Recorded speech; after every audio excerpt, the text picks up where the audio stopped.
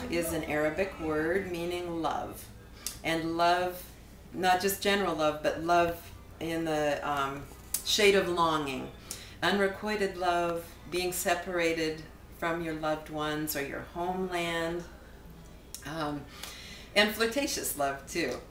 And Sevdah is the musical genre of old Bosnia and Herzegovina. It was birthed in the homes of merchants and governors, Muslim merchants and governors. And the men would sing it in one part of the house, the women would sing it in another part of the house, and sometimes with saz accompaniment. And as time went on, that music got out of the homes and went into the taverns and coffee houses.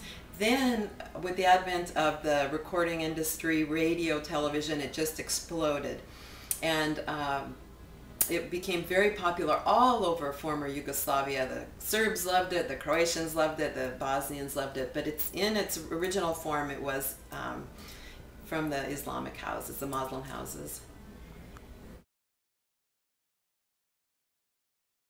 It's fairly new to me, this genre. I've only been singing it about 5 years, and it's been since the Bosnian refugees came to America. And I saw their reaction to the music, which inspired my group, Balkan Cabaret, to add more Sevdalinke to our repertoire. And at one point I was singing in Spokane, Washington, and one woman stood up in the audience, and she was from Mostar, and she had scars from shrapnel all down her arms, and she stood like this in the audience just weeping.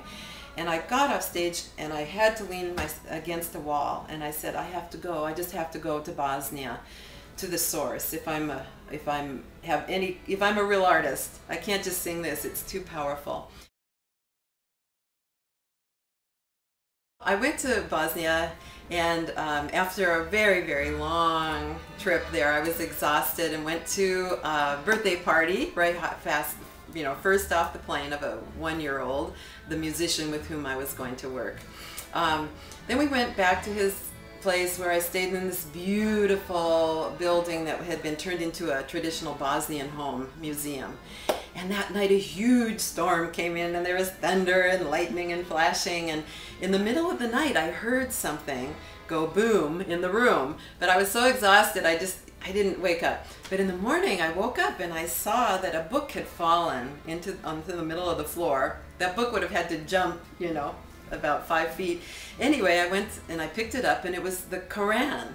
The Quran had fallen in the middle of the floor, and I took it down to the home of the family with whom I was staying, and I showed them, and they said, oh my God, it had opened to the page that said, you are on the right path.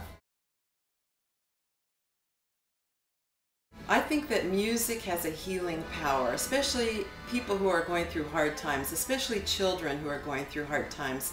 I think that it can give, as it did in my life, it can provide the ground under your feet, and it's always there.